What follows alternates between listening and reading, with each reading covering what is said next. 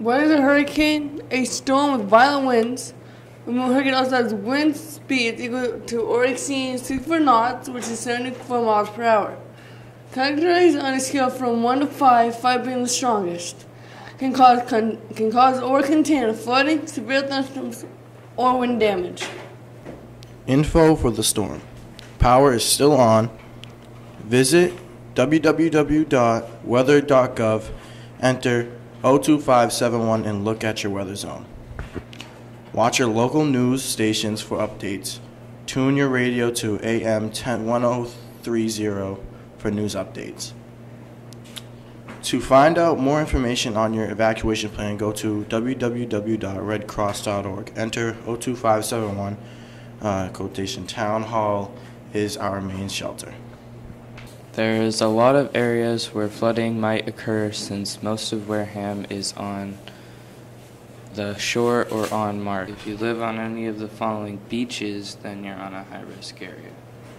If there is a voluntary evacuation and you are in any of the areas above, it is in your best interest to evacuate to the town hall. You should bring some supplies with you like a change of clothes and something to keep you occupied. Food will be supplied there. Pets are not allowed in the shelter. Please make other arrangements for them. If you decide to stay home, you should consider doing the following. Secure your home, stay indoors, close all interior doors, secure and brace external doors.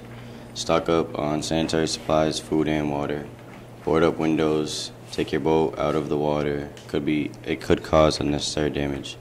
Turn off utilities if instructed to do so. Listen to radio or TV for information, and turn off propane tanks.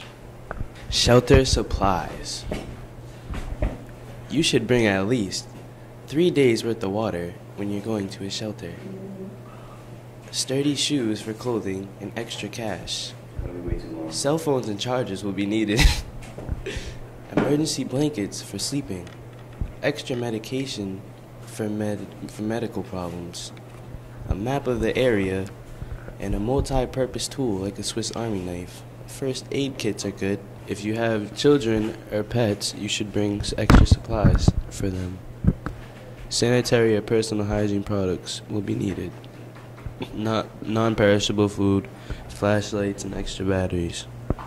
After the storm, do not touch down power lines. You cannot tell by looking if they are dead or alive. Check outside for house damage. See if windows and doors are intact. Watch out for dead or alive power lines. Proceed with caution. Find out from the local news outlets to see if it is safe to return to affected areas.